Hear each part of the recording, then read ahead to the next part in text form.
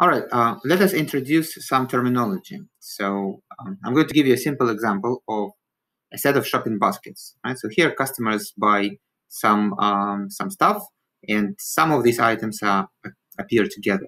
Right. So we are going to be interested in so-called item sets and association rules. So here is our data set again. Now, an item set is a collection of just one or more items. So, for example, beer and eggs is an item set. So this item set bread and milk is frequent because if you look at bread and milk, do they appear together often? And actually they kind of do appear together often. So bread and milk, bread and milk, bread and milk. So this item set bread and milk appears in 3 out of 5 transactions. So which means it appears in 60% of all transactions. So it is quite frequent. But if you look at this milk, eggs, and cola, this is also an item set. So here K is 2, so here K is 3. But milk, eggs, and cola, they do not appear together, right? So they never appear together. So which means that it is not a frequent item set.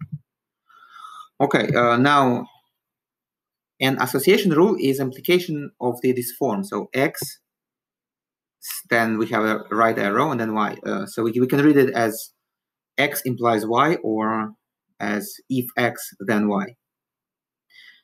So X and Y here are item sets, and they're supposed to be non-overlapping. So the intersection of X and Y is the empty set. So for example, something like bread, milk, and diapers implies diapers, beer, and cola is not an association rule because there is an intersection of the left-hand side and the right-hand side.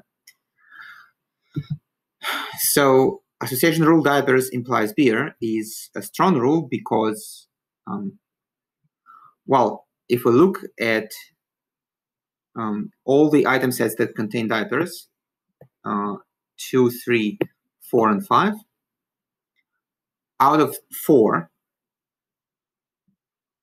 1, 2, 3 also contain beer, right? So which means that in 3 out of 4 transactions that contain diapers,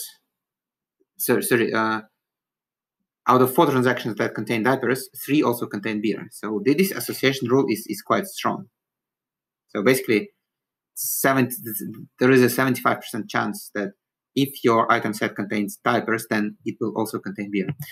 But if you look at this association rule, diapers and cola imply milk and eggs, then this is a weak association rule because, well, diapers and cola do appear together only once, but in this transaction, milk and eggs do not appear. Well, milk does, but eggs do not appear. So which means that, well, we can't really say that there is that this is a strong rule, right? So milk. So in transactions that contain diapers and cola, milk and egg do not appear together.